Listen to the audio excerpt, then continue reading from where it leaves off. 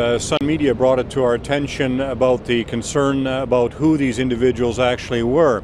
I thought it was actually a very good question. I sat down with the head of the Canada Border Services Agency, Luc Portelance, and indicated why we shouldn't be seeking the help of the public in identifying some of these individuals and getting them out of the country. Public Safety Minister Vic Taves.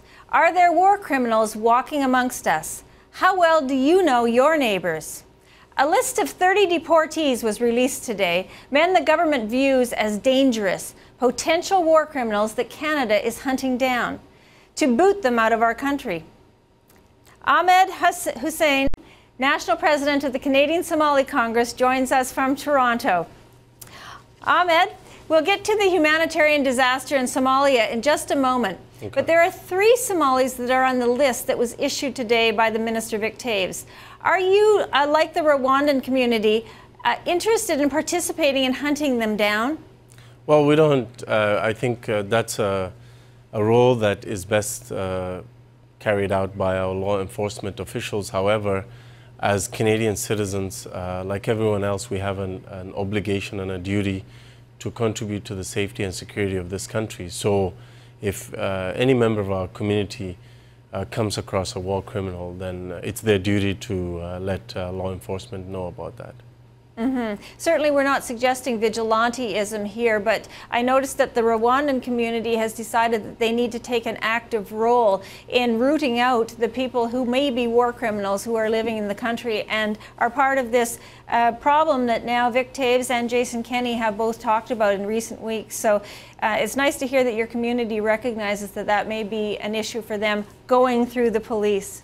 So we'll move on to another very, very serious issue that we're dealing with Somalia right now, yes, which is the famine in Somalia. The United Nations has declared it a famine. Yes. 2 children out of every 10,000 are dying every day. Can you bring us up to speed a little bit on Canada's efforts and talk to us about whether we are doing enough?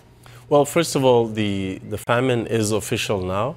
And the UN has declared that the epicenter of this famine is in south-central Somalia, in 2 districts of Somalia, namely the lower Shabelle region and Bakol region. You have the deaths of 6 children for every 10,000. 6 out of every 10,000. So it's actually higher than 2. And on top of that, you have higher than 30% acute starvation in children. So we're talking about a full-blown famine in those 2 major districts, and if nothing is done in the next 3 months or shorter, you're looking at mass starvation and famine in the rest of the provinces in the south of Somalia. Now, we know that Somalia has kind of been teetering on famine for quite some time, but suddenly this year it got to a critical state. Yes. What happened? Well, actually, it's been developing slowly towards this point. And the international non-governmental organizations that have been talking about this and have been repeatedly warning about the fact that we were heading to famine, but nobody was listening. They kept saying, you know, please, we need to step up anti-famine programs for Somalia and East Africa in general. But no one listened, and it's really unfortunate that we got to the point of reaching a full-blown famine before this has become now an issue that has galvanized people's attention.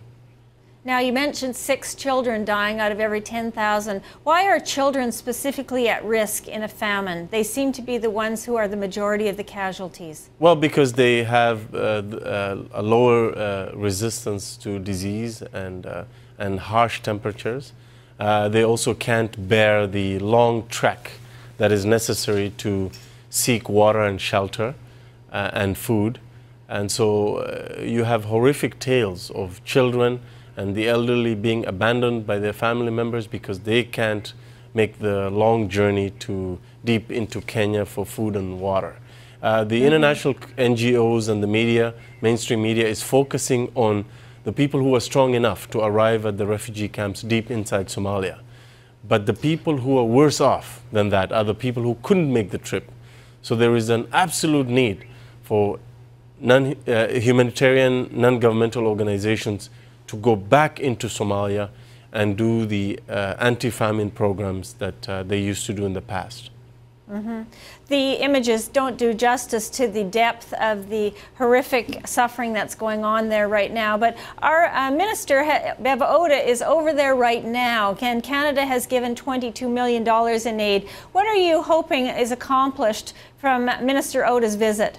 Well, we're hoping that after Minister Oda has seen the seriousness of the situation, that she and the rest of the government of Canada will proceed very quickly to a pledge to Canadians that they will match dollar for dollar every donation that's made by Canadians to this famine. The second thing that the government of Canada can do is Canada is part of the international contact group on Somalia, which is a group of nations that coordinates policy on Somalia, and the Canadians and the rest of the international contact group can force or pressure the US government to return to the World Food Program share that the United States government, the lion's share of World Food Program money used to come from the United States.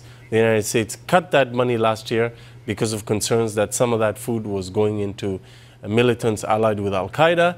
It's a genuine concern. However, because of the famine, there has to be a better way of trying to monitor the food and the aid to make sure that it doesn't reach those people, but actually targets the people most at risk. And we believe that Canada can encourage the United States to do that.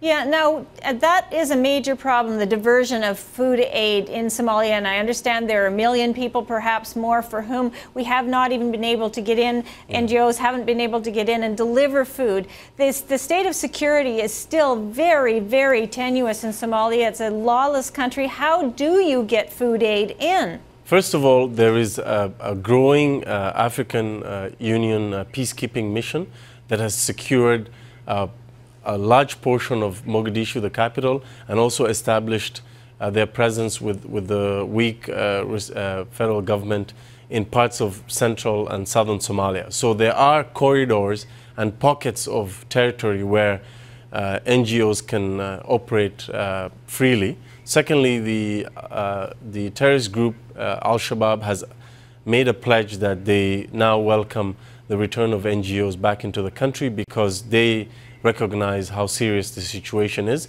And finally, the US government has in the past, there is precedent in cases where there's concern that some of the food money may go to terrorists. Yep. The US government has found a way to give exemptions to aid organizations to allow them to better monitor the food aid and directly reach the people most affected without helping armed groups like the Al-Shabaab. They've done that in the Sudan and they've done that in other places. We believe that they can do that the Treasury Department can find a license to do that in Somalia as well. In Somalia. Tell us how people can help just as we wrap up here. They can help by helping those who are on the ground doing amazing work, Oxfam Canada, CARE Canada, the World Food Program, and so on. That's where the donations need to go. And we are requesting that the federal government, the government of Canada, match dollar for dollar. Every dollar that is donated by Canadians should be matched by the government of Canada dollar for dollar. Ahmed Hussein, thank you so much for being with us. Ahmed Hussein from the Canadian Somali Congress. Thanks so much. Thank you.